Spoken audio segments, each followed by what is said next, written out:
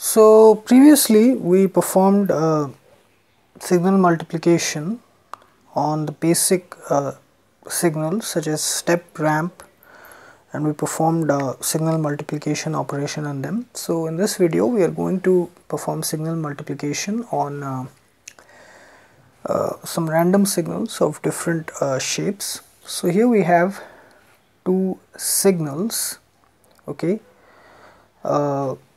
x1t and x2t, and we have to perform signal multiplication on them. So as per the definition of signal multiplication, at each time instant we have to multiply the amplitude values of the signal, respective amplitude values. Okay, so here in x1t will start from 0. At t equals to 0, the amplitude value of x1t is 2, and at t equals to 0, the amplitude value of x2t is 1. So 2 into 1 at t equals to 0 is equal to 2. So 2 at t equals to 1.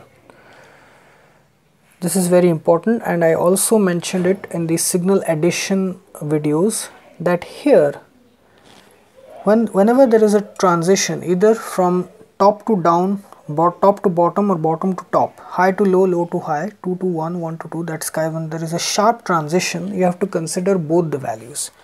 So here it is 2, here it is 1, so we have to consider both of them. At t equals to 1, x1t has two values, 2 and 1, because of this downward transition. But here in x2t, it has only one value, 1. So for this, it will be t equals to 1 will be 2 into 1, which is equal to 2, and 1 into 1, which is equal to 1. Okay, so like this, t equals to 1, this, and for this one it will drop down to 1. Okay, these two. Then t equals to 2. At t equals to 2, this has a value 1 and this has a value 2. So 1 into 2 equals to 2. T equals to 2, again it increases to 2. Okay, then at t equals to 3,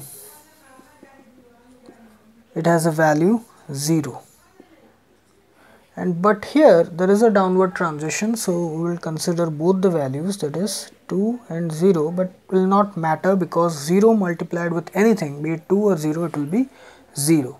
So 0 into 2 is 0, also 0 into 0 is 0. So at t equals to 3, it will be 0, the resultant value.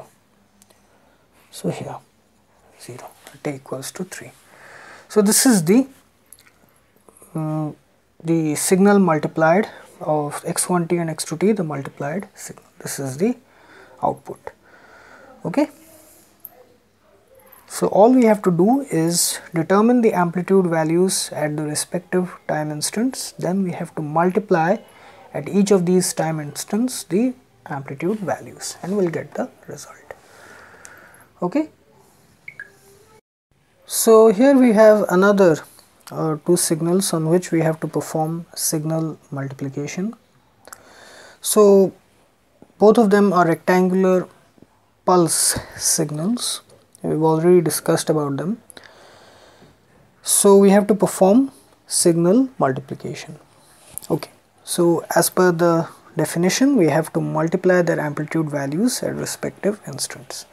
So here this signal, it exists from -3 to +3 time interval, and then it has an amplitude value of 1. This signal, it exists from -10 to +10 and has an amplitude value of 2. Okay, so this signal from -10 to -3 it has a value 0, and also if we extend it to 10, say plus 10, it has a value 0. Now in this output, from minus 10 to minus 3, from plus 3 to plus 10, one of the amplitude values is 0. So 0 when multiplied from minus 10 to minus 3 and from plus 3 to plus 10, no matter it has an amplitude 2 here in x2t, but here it is 0. 0 multiplied with anything will give us 0.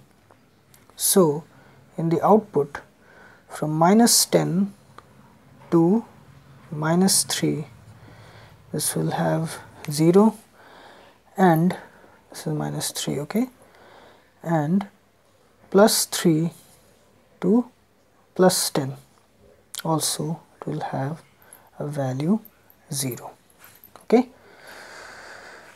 because it has 0 here. One of the signals here is 0, so anything multiplied with 0 is 0.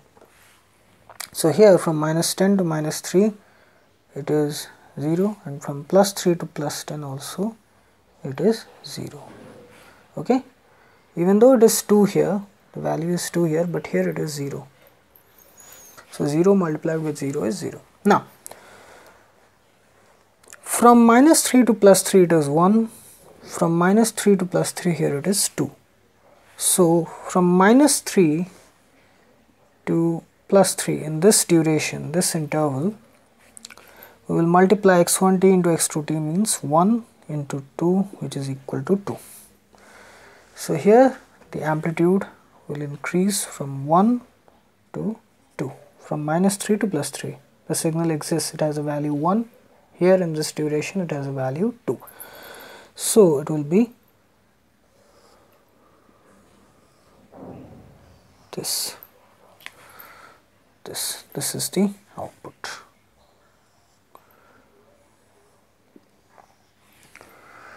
Okay, minus 10 to minus 3 plus 3 to plus 10, it is 0 because here it is 0. So 0 multiplied with anything is 0.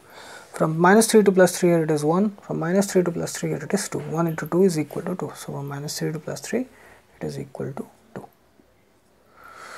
Okay, so this is signal multiplication on some random signals. Okay, so here we have discussed some basic concepts related to signal multiplication. So I hope you like this video, and please subscribe my channel Engineering Tutorial for more such videos related to electrical, electronics, instrumentation and communication engineering. Have a great day. Thank you very much.